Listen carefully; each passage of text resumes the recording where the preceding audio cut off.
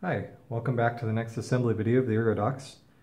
So I spent a little bit more time in that bolt, and I actually did get the 25mm to go through. I tried a 30mm and it was actually too long. It extended past the rubber foot, so that wouldn't have worked at all. I didn't feel like taking the time to cut it, so I just spent a little bit more time with the 25 and I was able to get it in. So anyway, so all the pads are in and all the bolts are in, and it's looking pretty good so far. Next, I'm going to install the keycaps. So there are about 3 different sizes, I believe. There's, I think this is called a 2. These are called 1s, and these are called 1.5s. Those are just the size. So, all right, most of the keys are the 1s, and they just press into the tops of the Cherry MX switches.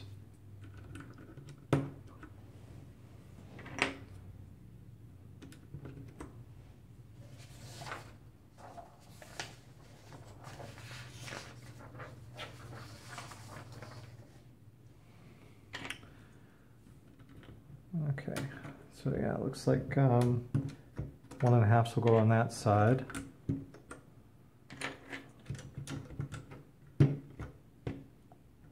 Like that. Now these keys that I got are actually all, oh, that one is different from the others. Are all the same height. It is possible to get keys that are different heights, so that you know, so you have like all your home row keys would be the lowest height. The next row would be a little higher. Also, these aren't printed. These are all just blank keys. But I've been touch typing in Dvorak for a few years now, and I have it down pretty well. So I don't really need to see the keys to type well. Matter of fact, I found when I was first learning how to type in Dvorak, I actually typed on a keyboard, on a QWERTY keyboard, and in a way it kind of forced me to learn how to type, because I couldn't see the keys. So I believe that the best way to learn a keyboard layout is to type without printed keys. But there are a couple ways. You might be able to find an Ergodox kit that has printed keys, or you might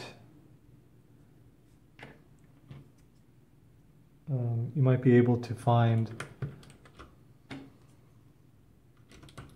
oh, and you can certainly find stickers if you wanted to put stickers on the keys. It's always an option.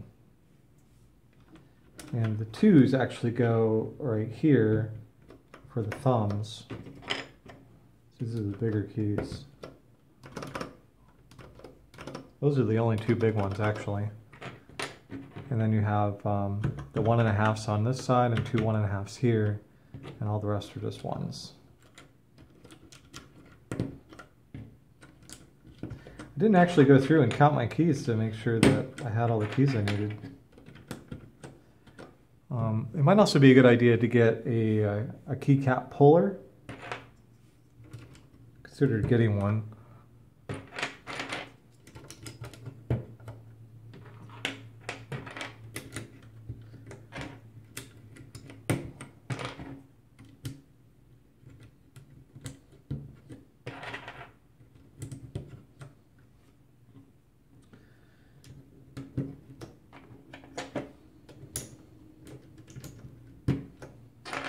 The actual assembly part is really almost done here.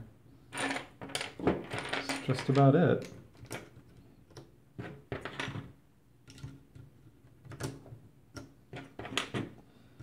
Of course, the software is going to be a whole nother part of this process.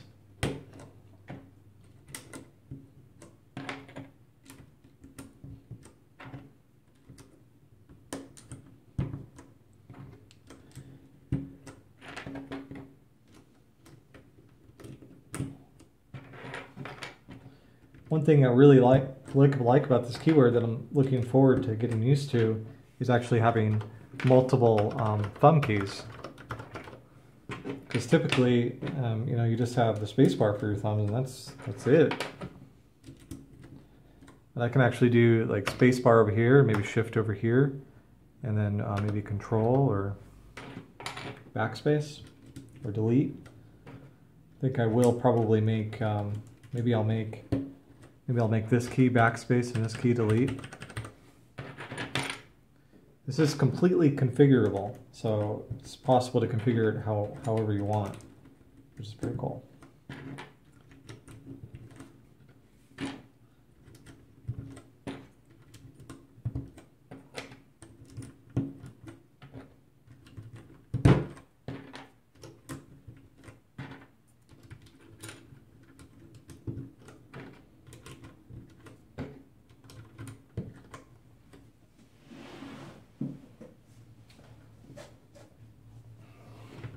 And two of the keys are actually textured. I forgot about that. At this point, I wish I had a key puller. I don't know if I'm going to mess that up trying to pull that out of there like that. There we go. Oh, shoot, I did. I hope that's okay. And so two of these are actually textured.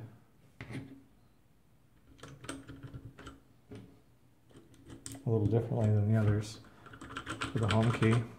Cool.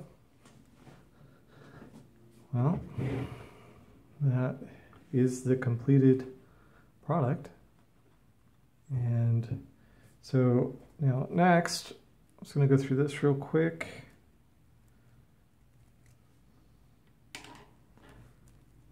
Now, you can get these cables in all different sizes, and I might get a longer one or perhaps a shorter one. This is the TRRS cable. So one will plug in right here, and the other will plug in right here. And that'll connect the two halves of the keyboard together.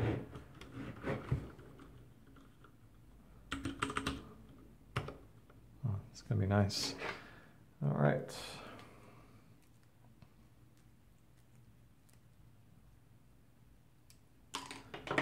This is the mini USB cable. This will plug in right here. And then this will plug into the computer. And that'll do it. That's gonna take some getting used to. Spacebar keys are sort of farther apart. Yeah, because normally I keep my thumbs about right here, so I'm going to have to get used to spreading them out a little bit.